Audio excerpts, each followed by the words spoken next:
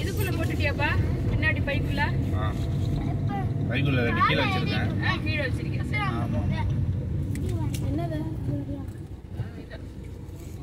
மாலை. இது குண்டா இருக்கு. சாமான். ஷூ அவுட் ரை.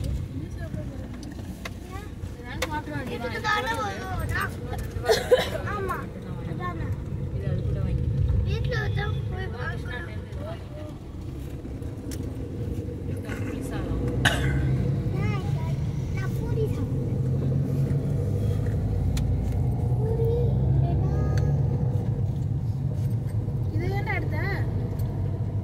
As every tale in our adventure unlocks, we'll explore block by block.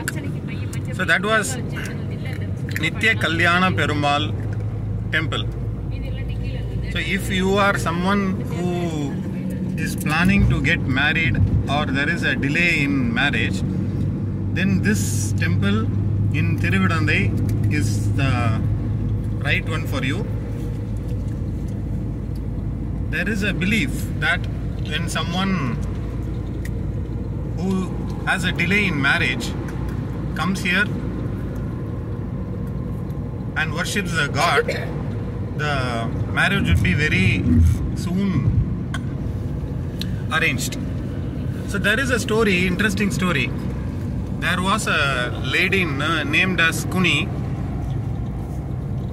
She wanted to do tapasya, but she was very young. So Narada Maharishi, he came and he said her that you are very small age. Only a married girl can do tapasya, not a small age, unmarried woman. These trees are very beautiful, right? I can see this everywhere throughout the road from ECR. So after hearing this, Kuni, what she did, she came to an ashram of a saint. So she approached him. The saint name was Kalava. So Kalava Rishi.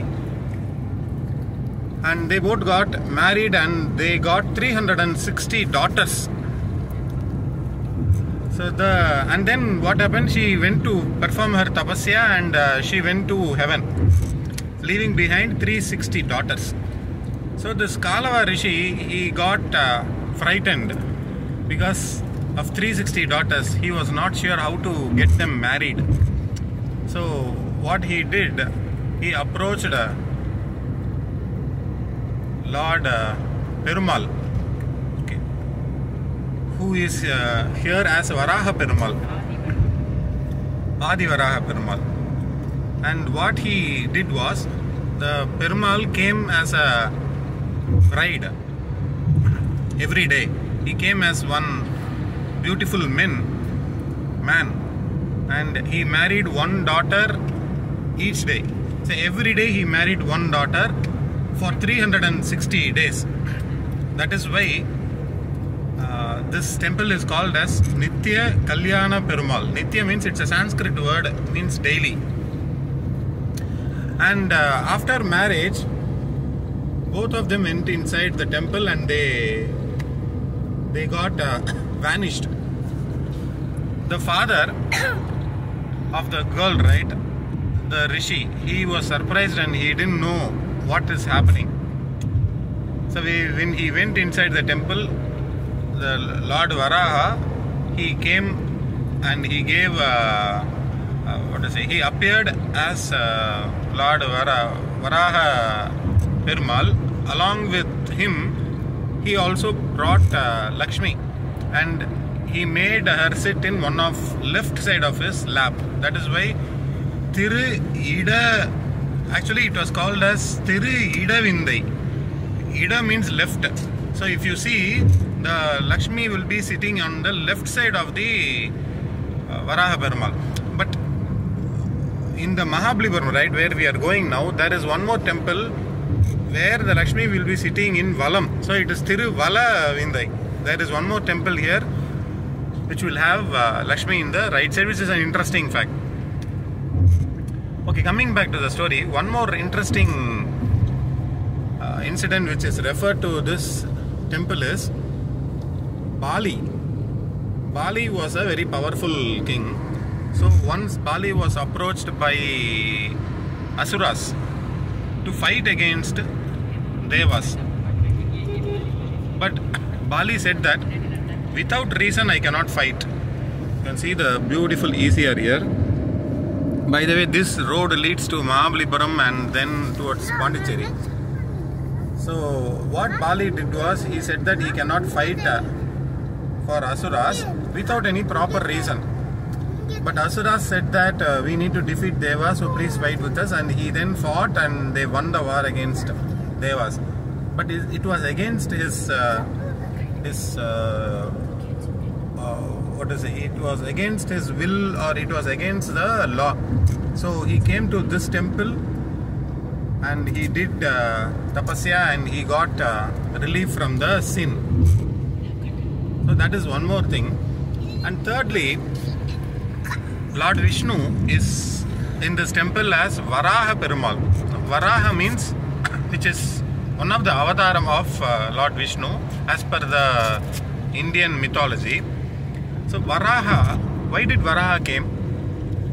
There was a Asura called Hiranyakash.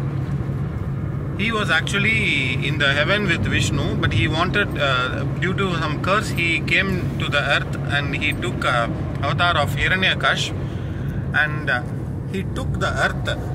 He took the earth and he kept it in the ocean. Under the ocean, he hid the earth in the ocean. So everyone approached Vishnu to recover the earth from the ocean to the space.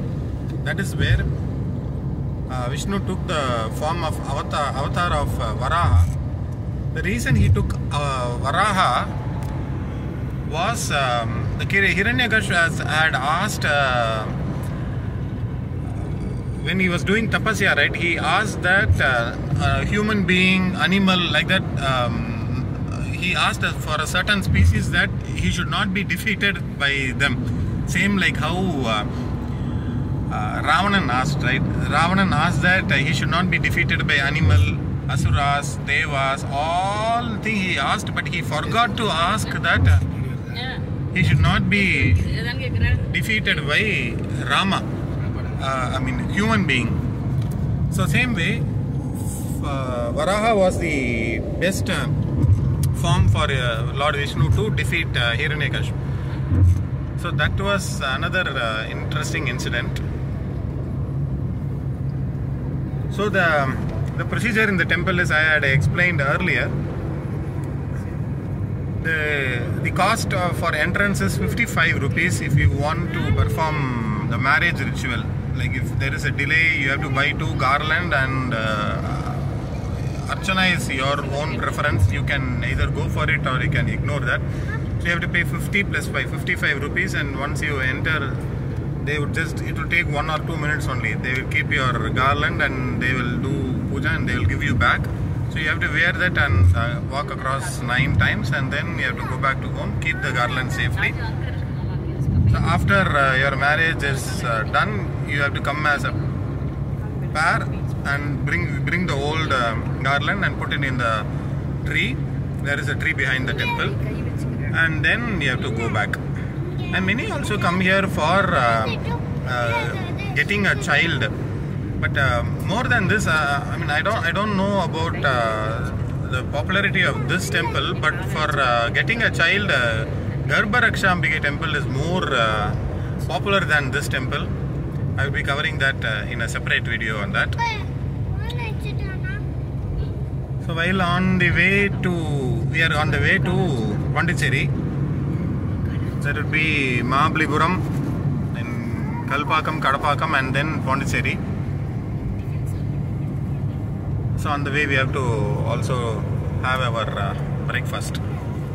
So if you are planning to come to this temple, you can come through flight, bus or train.